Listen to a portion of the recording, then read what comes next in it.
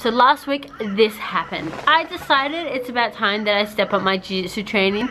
I really want to start moving forward and progressing a little bit more on the mat, because right now 2 to sometimes 4, average about 3 sessions a week isn't really cutting it. I'm kind of just stable, progressing a little bit, not nearly as where I want to get to.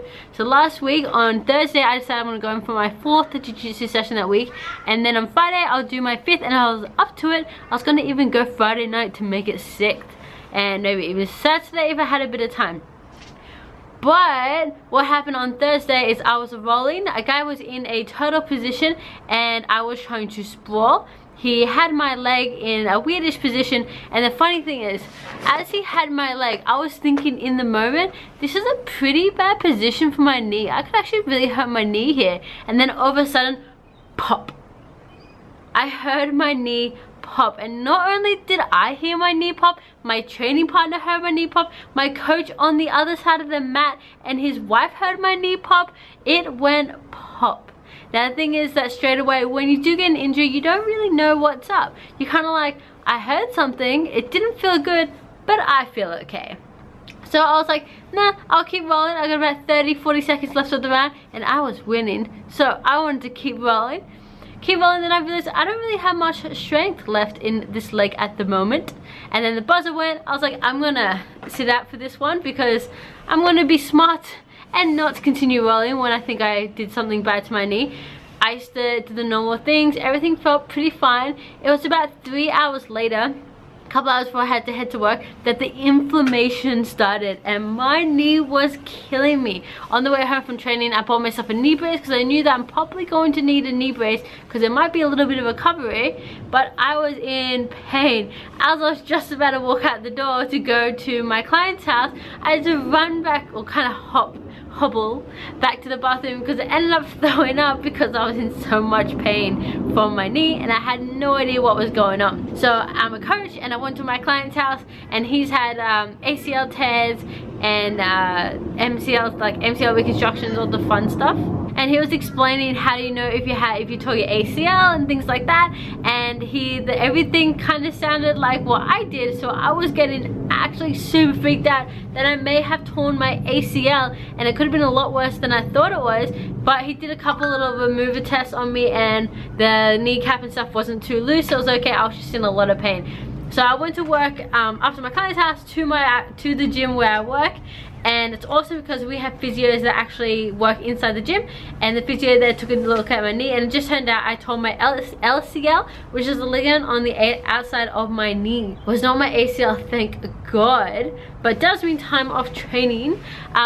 So the next 48 hours was absolutely agonizing. Sleeping that night was not fun. Everything hurt. Now I have my mattress in my bedroom on the floor because I like to sleep on the floor. So there's a mattress. I just don't like bed frames and things like that. I find them annoying and noisy. So I like to have my mattress on the floor, which is a really awesome, cool, funky idea until you hurt one of your knees and you need to single leg squat at 5 in the morning in order to get out of bed. It's not really the best idea. So I'm gonna have to rethink that one, or work on my single leg strength. So I actually got to one point in the first 24 hours where I was having a shower the next morning. I'm getting ready for work, and I actually considered yelling out to my roommate to help me out of the shower because I have like a bathtub and the shower's in the bathtub, and to get out of the shower was so goddamn painful. I almost went in tears because in the morning you're sensitive, and getting out of that much height was not a fun experience. But recovery has actually been awesome. I've been making sure that I kept my weight off it. I wore my brace. I rested, spent pretty much the whole weekend with an ice pack on my knee. Took a couple anti-inflammatories. Not that I'm really all for them, but I was just trying to speed up the recovery. And tomorrow, today's officially 1 week since I injured my knee, and tomorrow I'm thinking I might be good to go back and roll if I strap everything really tight and kind of limit the range of movement so I can't put my knee in a bad position. There's a couple of positions that do hurt it, and there is still a little bit of tenderness. This is my first actual knee injury. I've got a lot of other injuries, hence why I'm triggering my shoulder right now because it really hurts. It's gonna take. So I've had a lot of other injuries, but a knee one is something that I really don't want to have to deal with. So, but I'm getting really anxious to want to roll and to want to train, especially since I was just starting to push my training and I was just starting to see a couple of cool things. But I messaged one of my kind of like old coach friends-ish. He's a black belt, he works at another club, and I messaged him, and he focuses a lot on ankle locks and knee bars and a lot of no-gi stuff. And as soon as my knee is 100%, so I'm gonna give it a couple weeks, I'm gonna start going to him because I really want to get good at knee bars and ankle locks. It's my new goal for my jiu-jitsu over the next couple years, so it's gonna be a lot of fun.